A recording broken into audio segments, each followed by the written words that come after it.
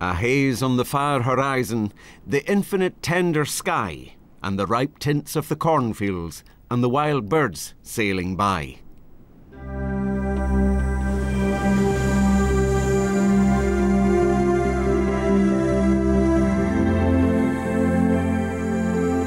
Situated between the two northern archipelagos of Orkney and Shetland is Fair Isle.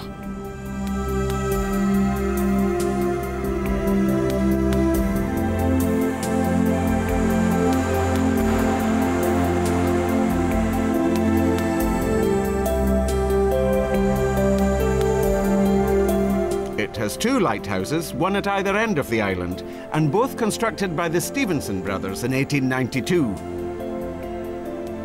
According to a list of shipwrecks compiled by a native of Fair Isle, these lighthouses were desperately required. The record names over 50 vessels that were lost around these shores in the 200-year period up till 1937. The island's coastline is rocky and precipitous. Although there are crofts, the soil is generally quite poor with very little grazing land. Perhaps that's why sheep were once grazed here on Sheep Rock. Apparently, the men climbed it with the aid of chains and used ropes to raise and lower their flock. Safe to say that they must have been a hardy bunch, man and beast.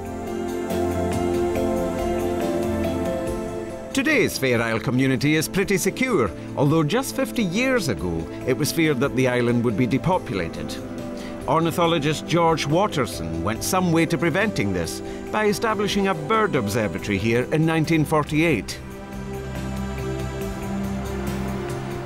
Fair Isle is now in the care of the National Trust. The island is renowned for its exceptional bird life. More species have been recorded here than anywhere else in Britain.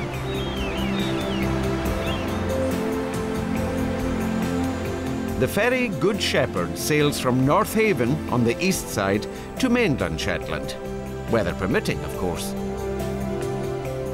Although this small harbour is sheltered, the waters beyond can often be treacherous.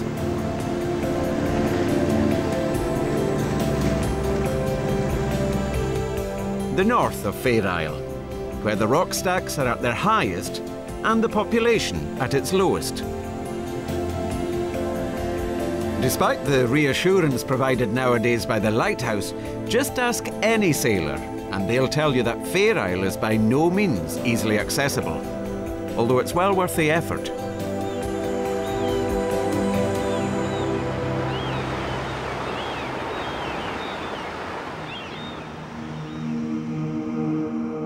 The best approach to Shetland is by air. For those flying in from Orkney, the first sight of mainland Shetland is Sumburgh Head and the lighthouse at the tip of this famous promontory. It's a pretty impressive sight.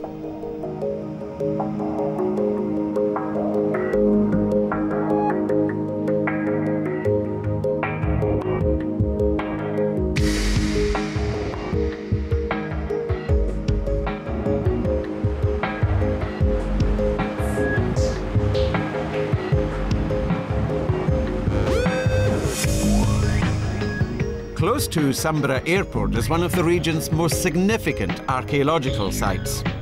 It was discovered, as was Skara Brae in Orkney, after severe storms swept away the sand that had hidden it for so long. Here in Jarlshof, 3,000 years of history are contained in just one site. There are huts dating from the Bronze Age, earth houses from the Iron Age, a broch and wheel houses from the 1st to the 8th centuries, a variety of Norse longhouse remains from the 9th century, the foundations of a medieval farmhouse, and, as if that weren't enough, the walls of a 16th century dwelling. Across the sound from mainland is the small island of Musa. It's uninhabited today. Musa does attract plenty of visitors, however, many of whom are keen to view its Iron Age fort. It's remained unchanged since it was erected over 2,000 years ago.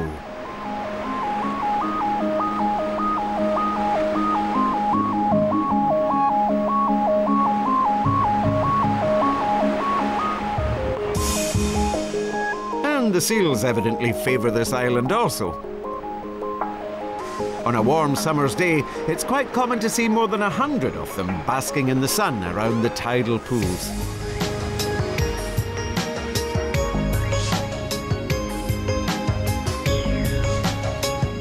At the southernmost tip of mainland Shetland is the promontory known as Fitful Head. It was near here that the Bray oil tanker disaster occurred in 1993.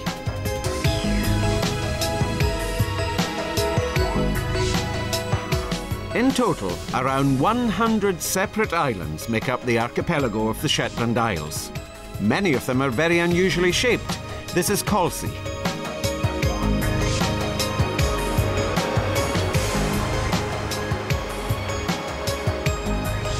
St Ninian's Isle, the island that isn't quite an island, as it were.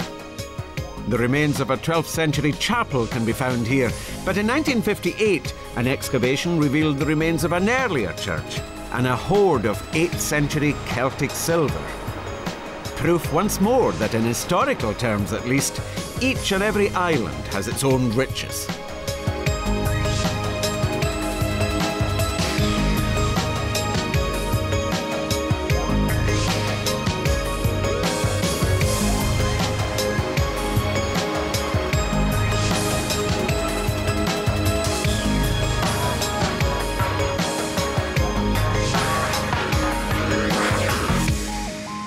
It was here on the island of South Havre that the magistrate of all Shetland lived in the 16th century. Today, there is little of note to be found, other than a windmill where corn was ground in the 19th century.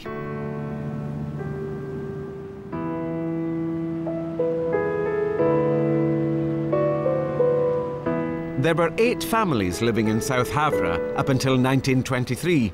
It's interesting to note exactly where they lived, on the very periphery of the island. This was apparently because they wanted to work the fertile ground here to its fullest potential.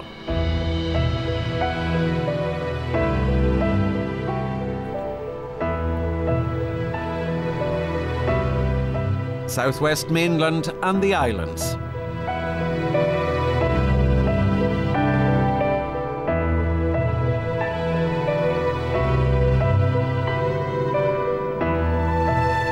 Mainland is now connected by bridges with the long, narrow isles of Trondra, Westbarra and Eastbarra. And this bridge takes us to Hamnavo.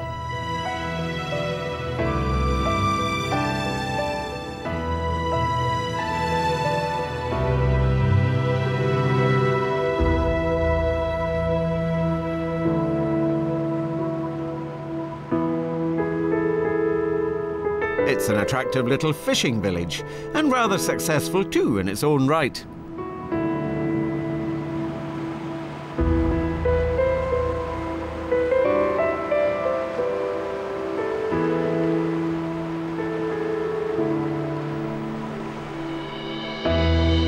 It's truly fascinating to note the great differences between the Shetland and Orkney Isles.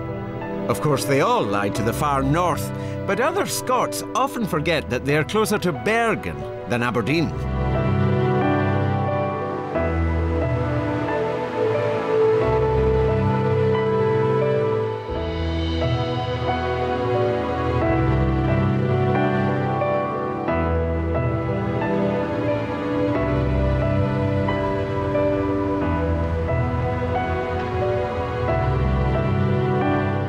Galloway was Shetland's capital until around 200 years ago. Today it's still a significant little fishing port. The pier was built in the 1830s, at a time when large quantities of salt cod were being exported from here to Spain. In the heart of the town is Earl Patrick's Castle, built by Earl Patrick Stewart at the beginning of the 17th century.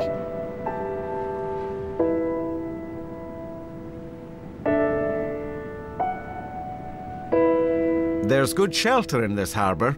The 3 islands of Trondra and East and West Barra protect the town from the Atlantic winds. Due to their exposed northerly situation, strong winds can often be a hindrance to daily life in the Shetland Isles. But those winds can also be put to good use. Wind generators like these are located throughout the region.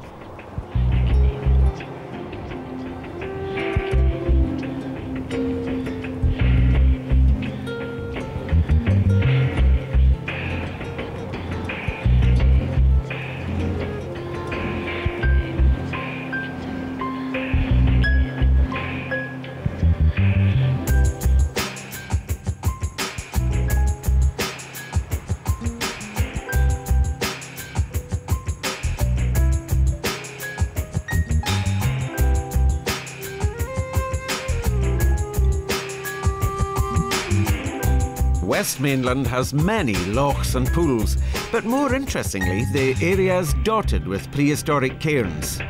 These are very different in appearance from those found in the Orkney Isles.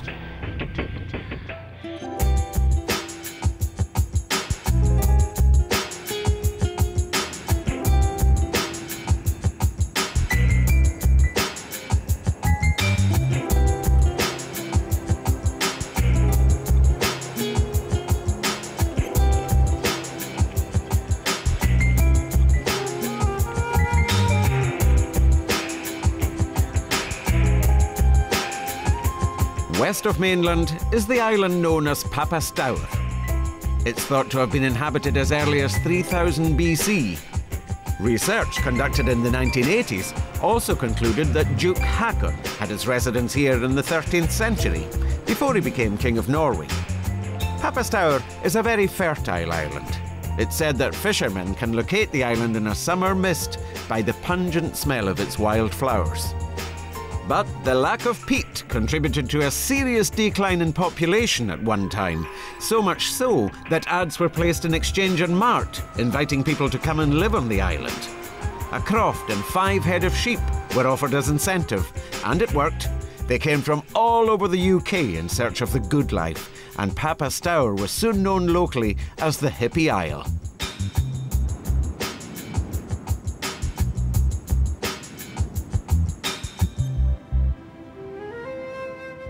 Impressive stacks and rocks line the coasts. According to the Victorian travel writer John Tudor, its caves are pretty unique too. He noted, "There are caves and caves, but probably none in the British Isles, which excel those this little isle can show in weird, fantastic outline and rich colouring combined."